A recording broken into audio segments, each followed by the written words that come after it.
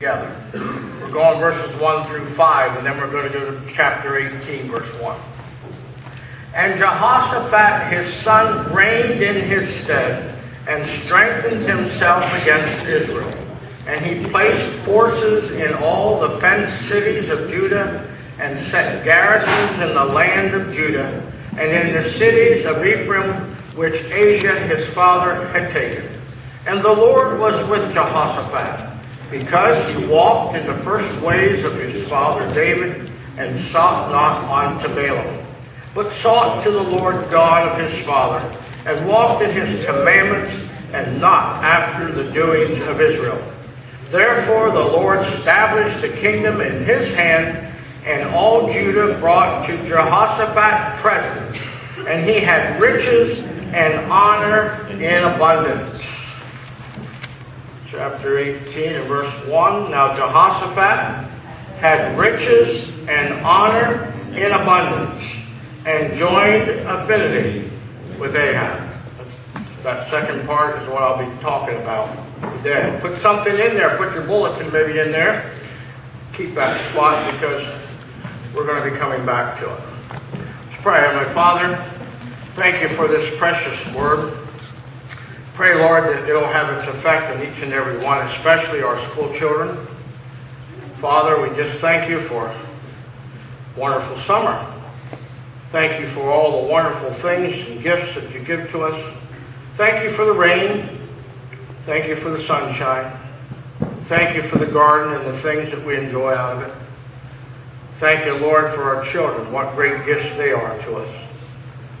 We give you the praise. In Jesus' name, everybody said, amen. The message today is your friends matter to God. How many of you remember when you were growing up, your parents said you need to pick the right kind of friends? You remember hearing that? I did. Pick the right kind of friend.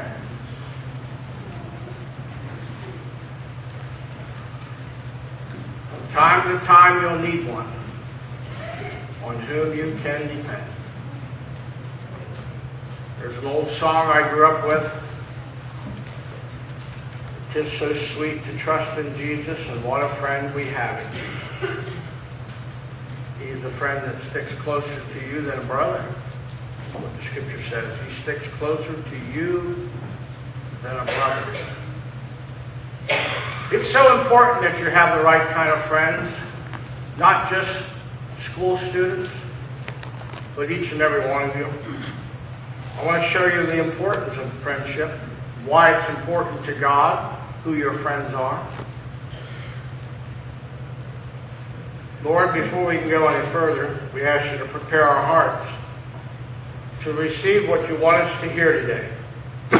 Keep our minds and our hearts attuned to you today, attentive to you, so that we can receive what you want us to receive today. Help me, Lord, to explain it in a way that would be clear, simple, that we can understand. In Jesus' name, amen. Turn to your Bibles to 2 Chronicles chapter 17 and 18 so you can follow after me, so you can see where I get this information from. Who would you name as your closest friend today? If you had to name someone as your closest friend. This is a great concern to the Lord, because your friendships speak very loudly. It speaks to God, it speaks to the world about the very condition of your heart. And have you ever thought to pray, Lord, what do you think of my friendships? Have you ever asked the Lord, are they pleasing to you? Or do they displease you? Or maybe you thought, well, maybe the Lord would just not be interested in that, but He really is. He really is, and as we go further, you'll see why. A righteous friend can be a blessing and a favor of God, because he'll encourage you. He'll strengthen you to live a godly lifestyle. But if you have an unrighteous friend, It can be a binding chain.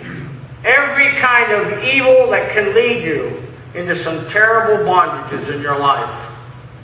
Now you think back about some of the friendships you had. About what I'm saying.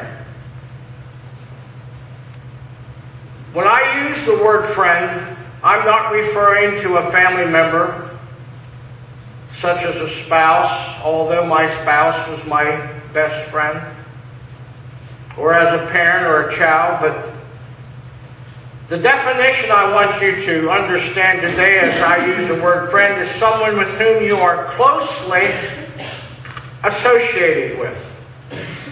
One in whom you naturally confide. A friend is someone with whom you can walk with and talk and bare your soul. And I like to add something else, where you can just be yourself. You don't have to try to put on any front. You can just be yourself. And maybe sometimes you get extremely angry and bitter and upset, and you can go to that friend and talk to that friend. Because you see, a real friend doesn't matter. Because they understand that. They understand that. Because they've been through it themselves. You probably have various circles of friends. If you're in business, you would have those friends in the business and co-workers, partners, or perhaps clients. If you're in the social area, you'll have people that you're associated with on that level. And then there's some of those contacts with ungodly acquaintances that the Apostle Paul said it's impossible for us to avoid these kinds of contacts unless we just leave the world altogether. And we all have some of those contacts. But the Bible would encourage you not to get closely associated in friendship with these contacts. I said they were acquaintances. I didn't say they were friends. If you pick them as friends, I'll show you what will happen. I'll give you some things to look for. How can you pick friends? The circle of friends that God cares about is your intimate circle. Your bosom buddies. These are the people that you love most, who have an influence in your life. You're naturally attracted to one another, and you would probably agree on most things, so you feel safe in opening your heart to each other. You have an affinity with one another. That word affinity is why I wanted to use that, because Scripture uses it. Our hearts are constantly sending out signals, messages that attract. During a service, a pastor had observed this. He saw a connection that was made between two young drug addicts. One of them had dropped out of the rehab program and never really let go of his cocaine habit. And as he sat in the congregation, he studied everyone, and soon he had made a connection with another struggling addict. Isn't it strange how they can pick them out? After the service, the pastor saw the two young men walking down the street together, talking secretively. There had been an unholy attraction, and their spirits were connected. So now one of either two things can happen. So the one who almost kicked the habit, or has it almost licked, will either stay that way and help the one who's still addicted, or the other might happen. The one who's still addicted may get the one back on track. Either one can happen. That's why it's important who you have as friends. The Bible tells us we're not to be ignorant concerning Satan's seductions. One of the devil's most common attacks against us is to bring us into an inner circle of friends, someone who is under deception,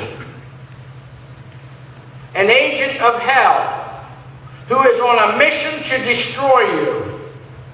And Satan uses this boy especially with lonely or compassionate Christians. He tries to turn an undiscerning person's kindness into an affinity with an evil spirit. And I'm going to show you that in the scripture here.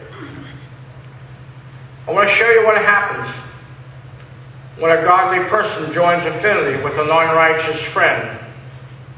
So that would take us now to chapter 18 of 2 Chronicles. In verse 1, we see there that this righteous man had riches, honors, and abundance. He joined affinity with Ahab. What did he do? He struck a friendship up. But you're going to see that this friendship went much deeper with Ahab. As you know, Ahab was a very wicked ruler. He was a wicked ruler. He was the ruler of Israel. And Jehoshaphat was the ruler of Judah. The Bible says Ahab did more to provoke the Lord God of Israel to anger than all the kings of Israel that were before him. 1 Kings 16:33, you'll find that 1 and 2 Chronicles and 1 and 2 Kings are partners. They belong together. You'll find the same things written in 1 and 2 Kings as you find in Chronicles. So when you study always those together.